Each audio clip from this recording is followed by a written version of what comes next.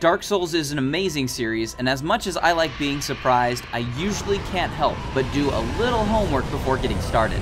I like to know which classes will work best for my playstyle, what items are actually rare, and how the weapon upgrades work.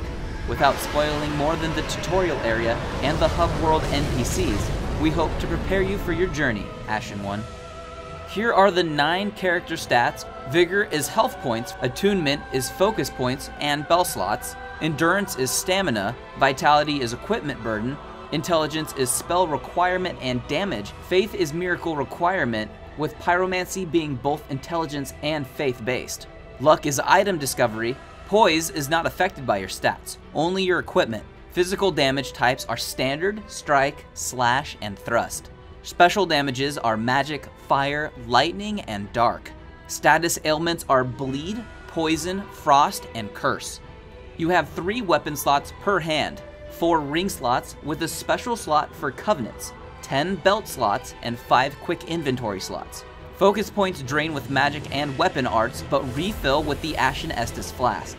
The starting class's attribute points are based on their level. The lower the level, the less points, but also the higher the cost of the next level. Deprived is level 1 and has 90 points, a 10 in each stat.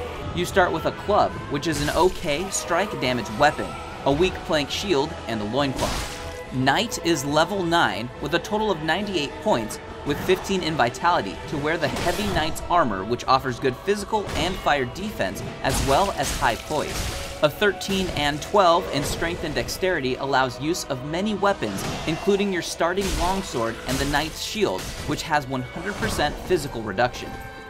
Mercenary is level 8 and the highest dexterity of any starting class, which allows you to wield the sellsword twin blades, which becomes 2 swords when dual handing. The sellsword set is light, with a good defense and poise for its weight.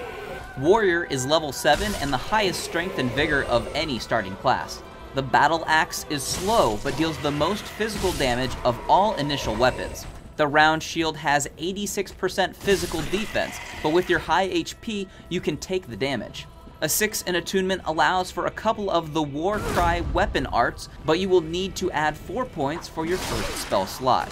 The northern set has high physical and frost defense, but the poise is low compared to weight. Herald is level 9, and with a 13 in faith, is second only to the cleric. You start with Heal Aid. Using the talisman's weapon art adds poise for casting additional miracles. Equipped with a spear, which you can poke from behind with your kite shield, which has 100% physical defense. Your spear's weapon art, Shield Splitter, has a deadly long reach. You have second highest vitality at 12, which still puts you over 50% equipped load when fully geared up, but does have good physical defense and poise.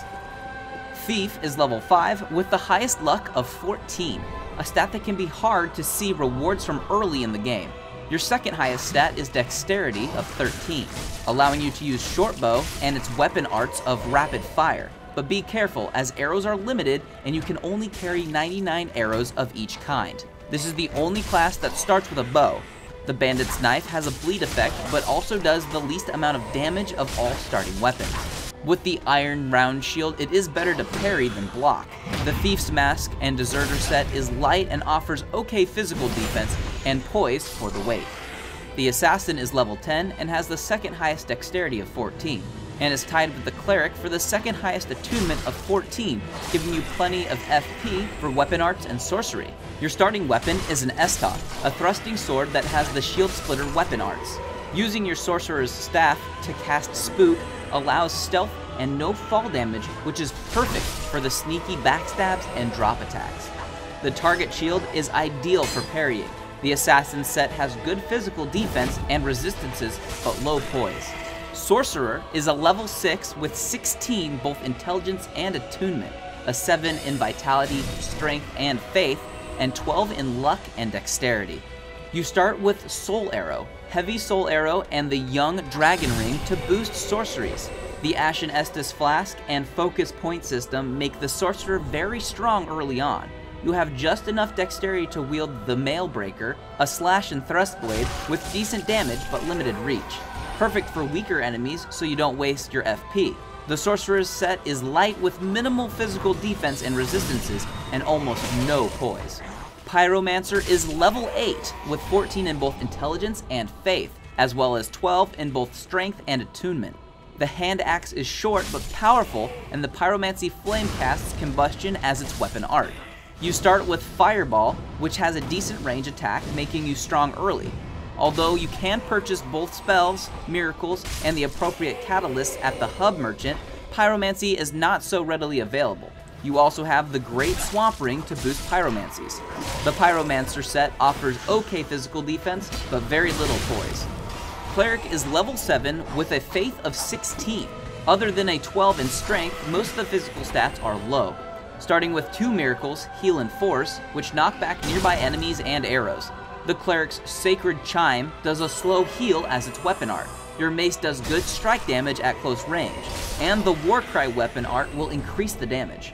The Cleric set is light and adds some physical defense, but has almost no poise.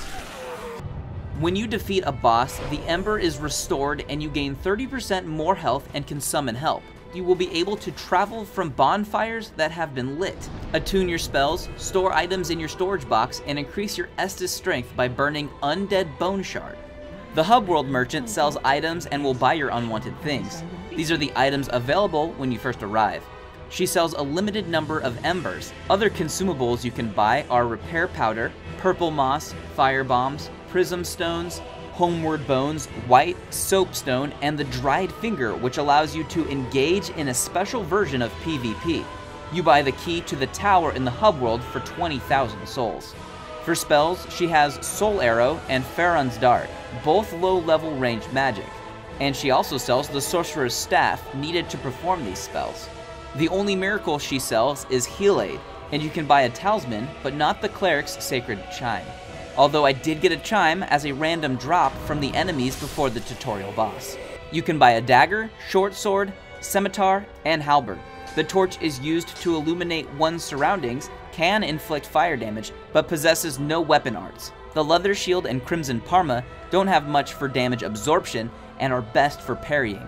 The warrior's round shield has good magic defense but doesn't parry.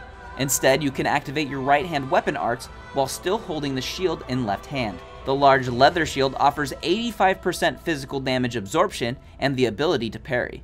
The chainmail set with leather gloves offers good physical defense but slightly lower poise for the weight than the knight or the herald set. Wood arrows and wood bolts can be purchased but no bows. There is a longbow on a corpse in the area directly after the hub world, and in the same area I got a crossbow to drop from one of the bowmen. To level up your character, you will need to talk to an NPC in the hub world. There is a blacksmith who will repair your weapons if they are broken. Resting at bonfires will repair weapons as long as they are not already broken. He is also where you want to manage your Estus. You start with 4 but can increase by reinforcing with Estus shards. And you can allot the flasks between regular HP Estus and new FP Ashen Estus. You will come to him to reinforce your weapons using Titanite. You will find a shard in the tutorial area but will need at least 2 for your first upgrade. Some enemies in the next area will randomly drop shards. You can infuse your weapons as well.